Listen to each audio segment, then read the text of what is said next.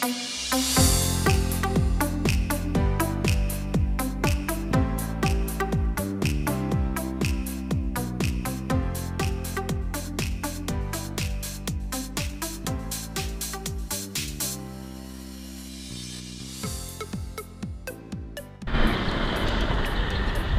guys! Dito na ako ngayon sa Pagoda at ikagala ko kayo. Ayan, nakikita nyo ba yan? Yes. Pagoda! Ayan.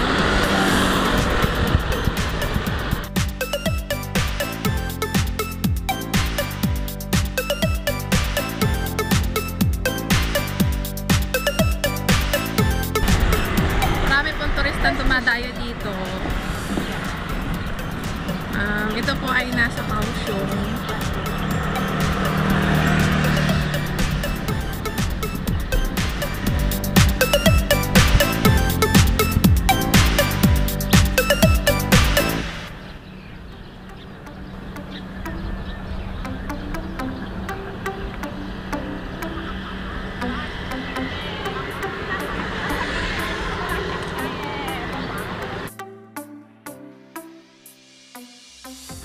So, punta tayo mabilis doon kasi baka mag-close na po yung mga pagoda. Yung pinto niya papasok doon sa may bunganga.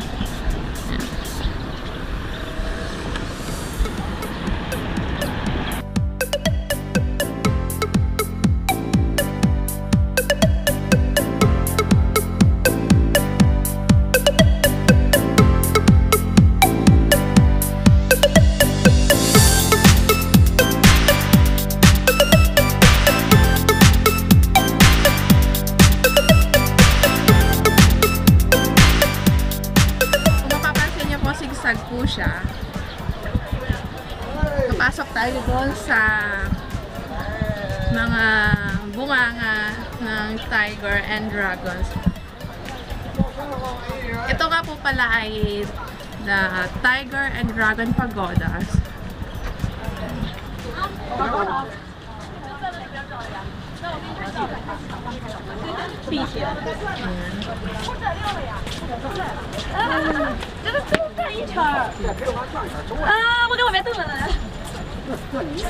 Marami pong tourists ngayon. Oh, I'm sorry.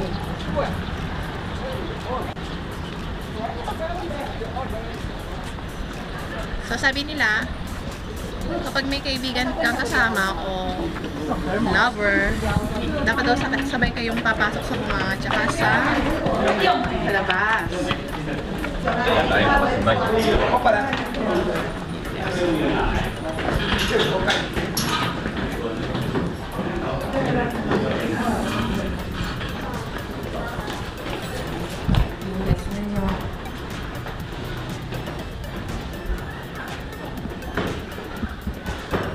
Parang dito naka-open yung history ng Taiwan.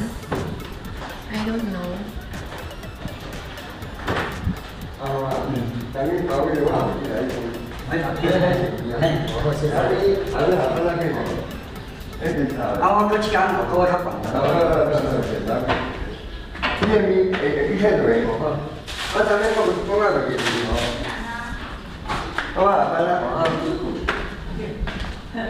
Ito yung kanina sa ito.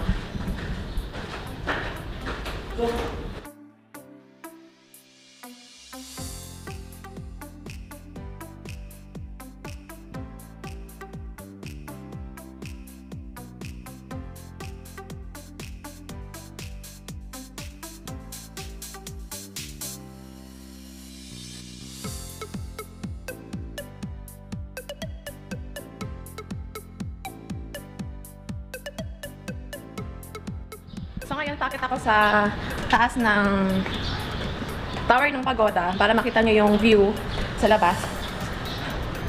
Sobrang ganda niya po. Medyo hinihingal na ako. Kasi mataas siya. So I guess nandito na tayo sa taas. Oh, not yet. Oh. Okay.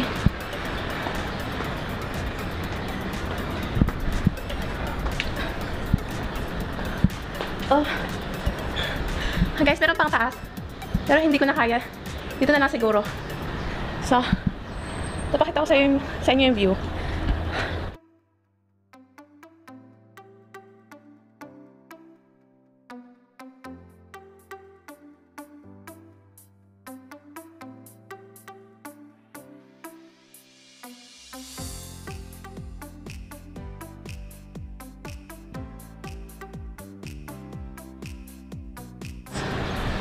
Ayan.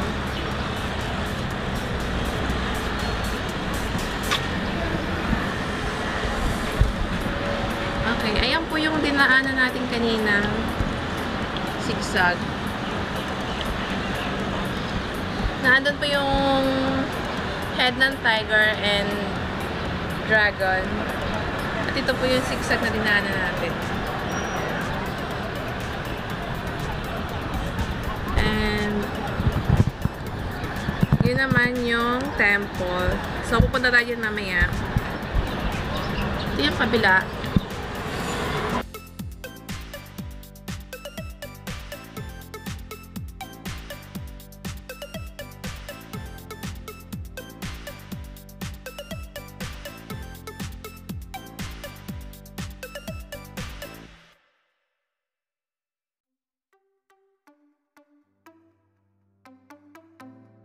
So, ngayon guys, dilipat naman tayo dito sa kabilang tower.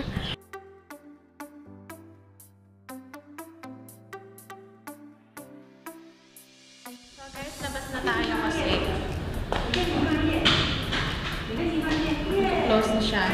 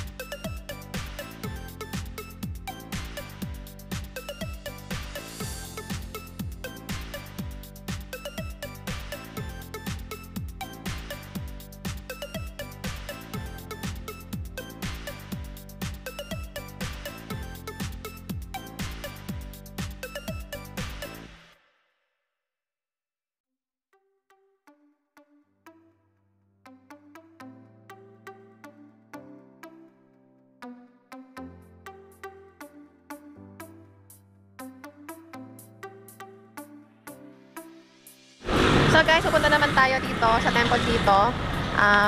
Titingnan natin yung loob. Nakapasok na ako dyan pero 3 years ago, nung bago pa lang ako dito sa Taiwan, hindi na ako lang bumalik. So, pakita ko sa inyo yung loob. Pag pinayagan tayo magpasok ng camera, makakapag-video tayo. Pero kung hindi, sorry guys. So, let's go!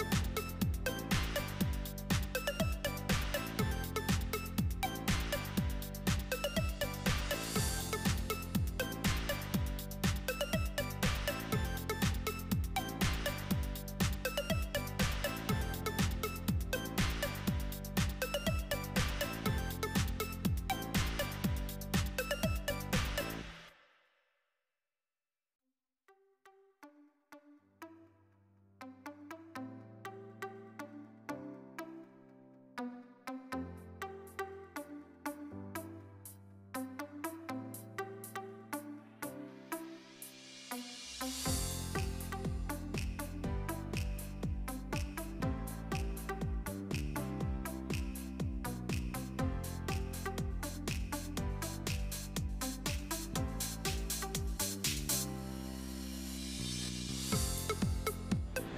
guys, ayan na nga, pinagpapawisan na nga ako ng sobra. Hindi na tayo sa labas ng temple. So, paglabas nyo ng temple, meron kayo makikita dito mga pasalubong. Yung mga beans nila, plums, dried mangoes, dried pineapple.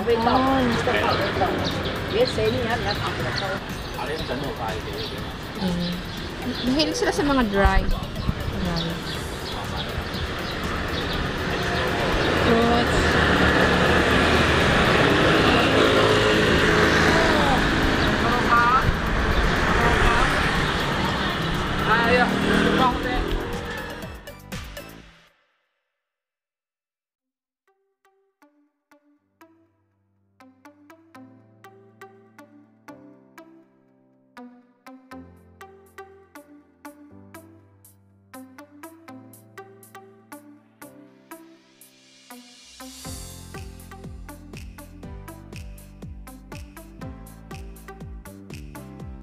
So, papasok naman ako dito.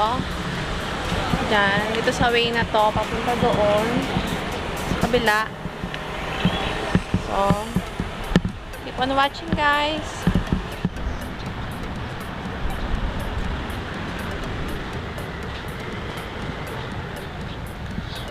So, ayan. Dito na tayo sa labas ulit.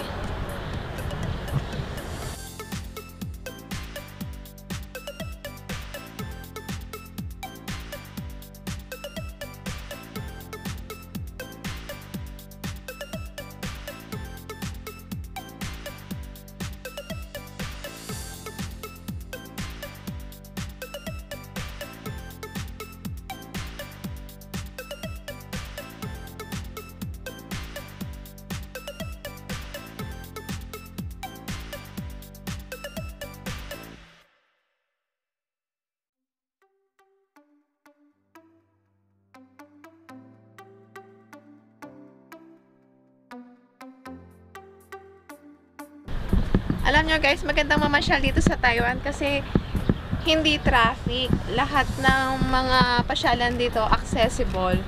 So, para sa akin ha, kaya nag-enjoy ako dito sa Taiwan kasi maganda yung lugar niya. Yan, nakaka-relax. So, maganda ang panahon ngayon. Tamang-tama yung pagpunta ko dito kasi hindi siya masyadong may init. Nung nakaraan kasi, planado ko na talagang pagpunta dito kaso sobrang init niya talaga. Ngayon, medyo mahangin siya. Pero pinagpapawisan pa rin yung kilikili ko. Maulan, bumabagyo. Nakikita nyo ba yon? Oh, no. Yon. Isa rin siya sa mga tourist spot dito. Hindi ko lang alam kung sinong Buddha siya.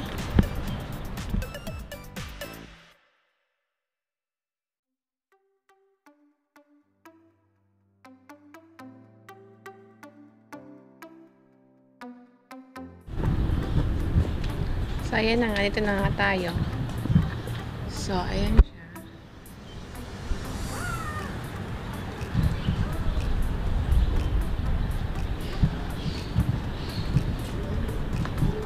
May mga nakatambay dito. Masarap po nitong tumambay.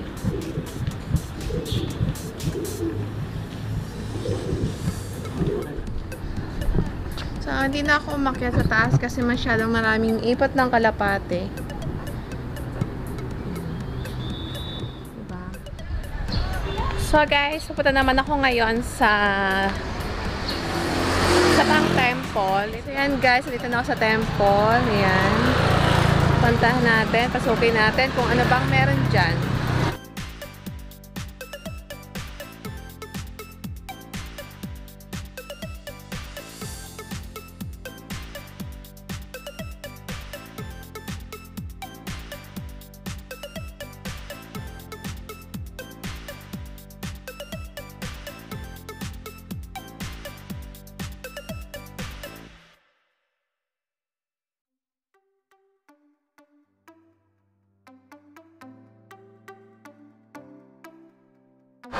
tayo dito ngayon sa temple. Nalagay ko na lang pala sa screen kung anong temple to kasi hindi ko din alam. Pagtatanong pa natin. Pumunta ako nang wala akong alam-alam. So, lagay ko na lang sa screen mamaya. Yan. So, sana payagan din ako ditong mag-video.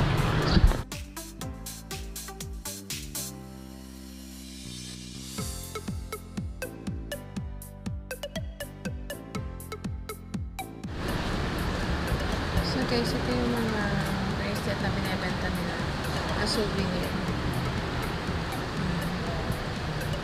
Ito yung kanilang mga Diyos.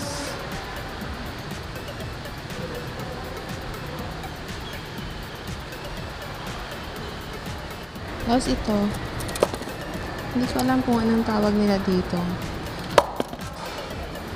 Parang pag kumuha ka nito, ayan. May nakasulat siya.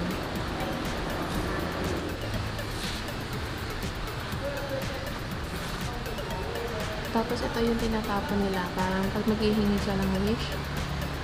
I think. Kakalagyan mo siya.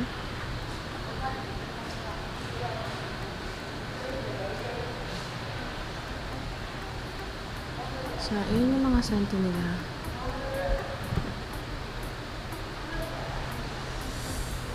Look at them.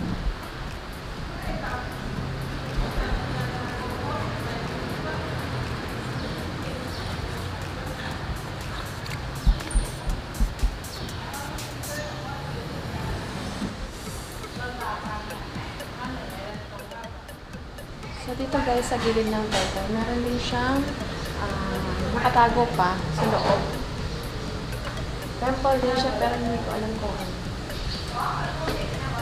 So,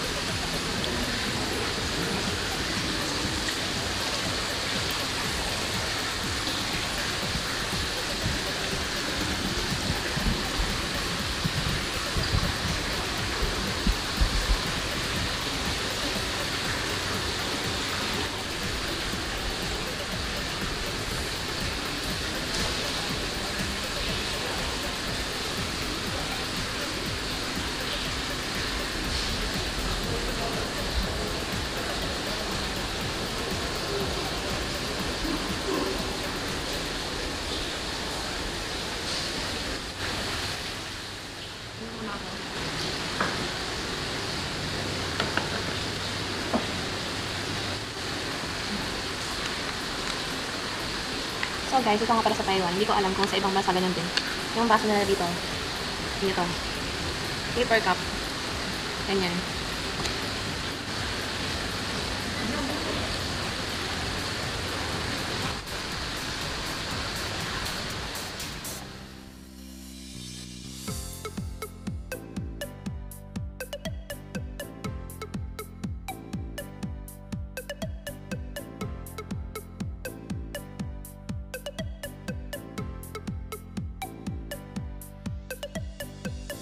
Yata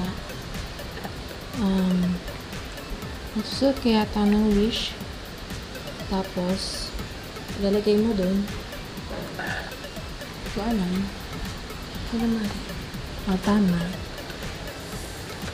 Ayan. So, bibili ka nito, susulatan mo, tapos ilalagay mo doon. Ito naman yung mga pangontra nila. Para sa atin din, may mga pangontra tayo. Ito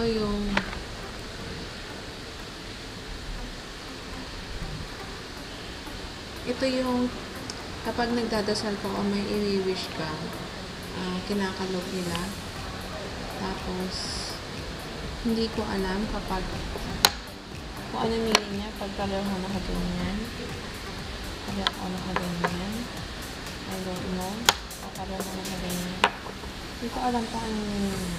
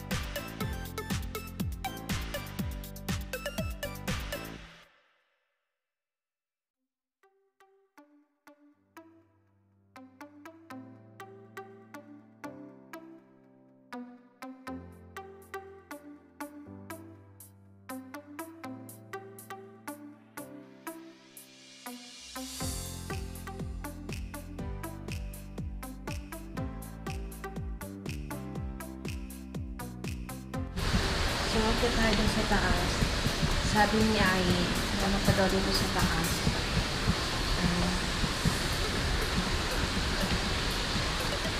I'm so lucky guys kasi may ayagan lang na dala ng camera dito sa bus dati kasi bawal.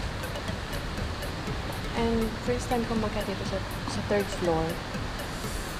Hindi ko alam na meron pa pala dito.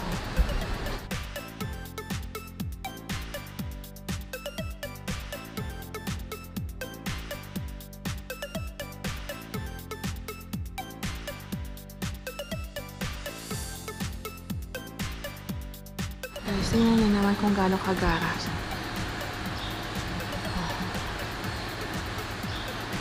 Diba?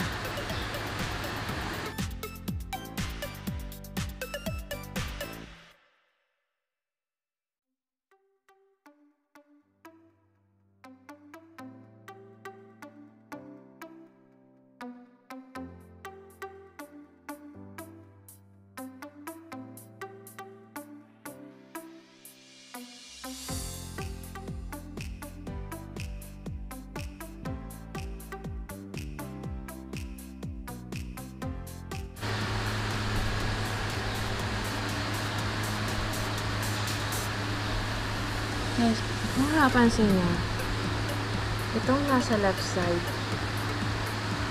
mabait. Mabait yung itsura niya. Pero pag pumunta ka dito sa right side, galit siya. Hindi ko alam kung anong ibig sabihin nun.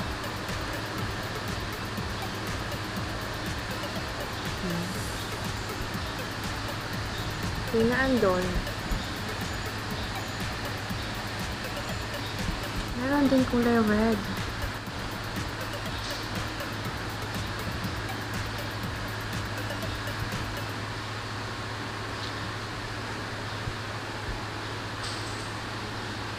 Itong silang apat itong naka-red. Yung may hawak na parang pamalo doon. Sinun doon sa isa, yung maitim. At ito, hindi ko alam kung ano yung nare-represent niya. Hindi ko alam kung anong nare-represent ng rebulto nila. Kasi hindi po natin alam kung ano yung kwento.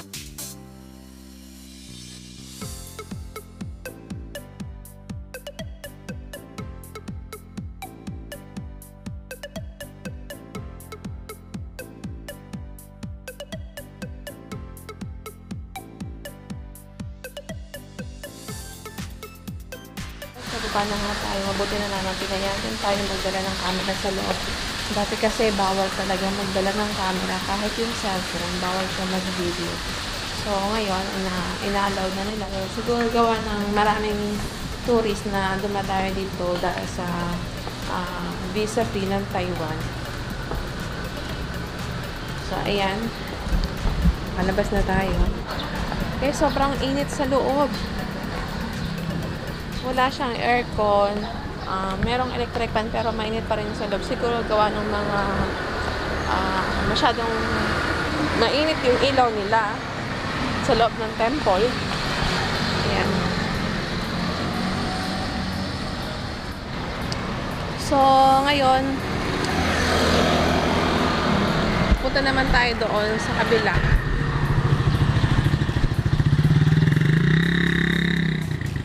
So guys, ayun, nakita nyo may mga turista.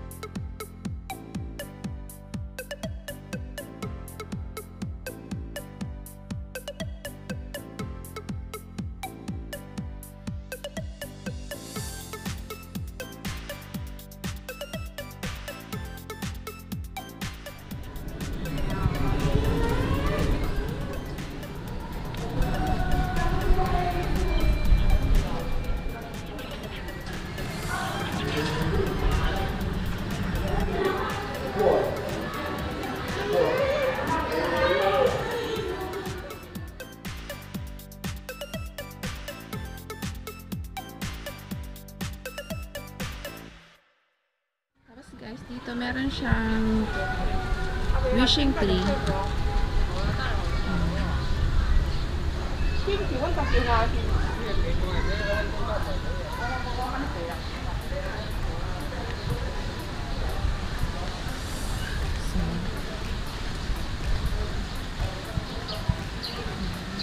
Wish tree.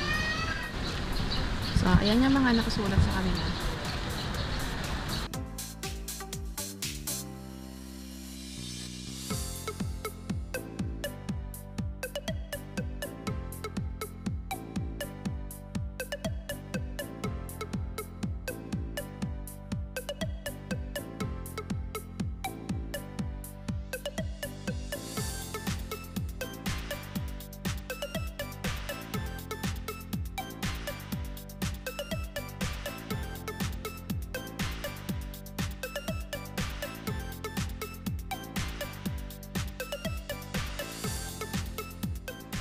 So guys, tapos na pamamasyal natin dito sa Pagoda at gumagabi na, kailangan nating umuwi.